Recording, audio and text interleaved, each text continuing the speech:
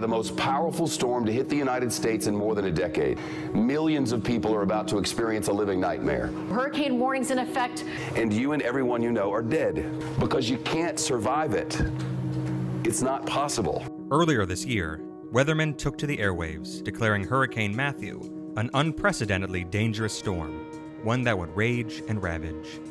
Millions along the East Coast were instructed to evacuate, and many did. The storm hit land like no other, bringing widespread destruction and catastrophic loss of life during its journey across the western Atlantic. For shelter and supplies after this devastating storm, communities turned to the Federal Emergency Management Agency, or FEMA. But for a clear sense of how bad things really are, FEMA turns to Waffle House. Due to Waffle House's reputation for staying open during extreme weather and for reopening quickly, albeit sometimes with a limited menu, FEMA now uses what they like to call the Waffle House Index. This index sits alongside more formal measurements, such as wind, rainfall, and the Saffir-Simpson hurricane scale, which are all used to indicate the intensity of a storm. The index itself is constructed of 3 levels, based on the extent of operations and service at the restaurant following a storm. Green means the restaurant is serving a full menu, a signal that damage in an area is limited and utilities are on. Yellow means a limited menu, indicating power from a generator at best and low food supplies. Red means the restaurant is closed, a sign of severe damage in the area, or there are unsafe surrounding conditions. Very rarely does the index ever venture into the red.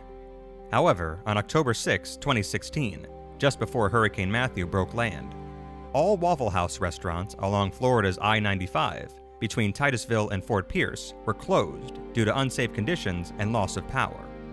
So what makes Waffle Houses so telling?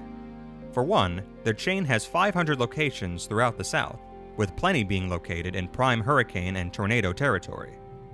This constant looming threat has led Waffle House to be an industry leader in disaster preparedness. They have a fleet of portable generators, operates a mobile command center to assist in disaster recovery, and train employees in crisis management to ensure that it can resume operations as quickly as possible, often within hours. By no means is this index a true scientific indicator.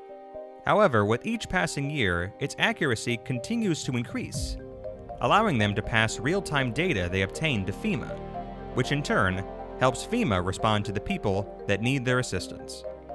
Thanks for watching this episode of Top Science Facts.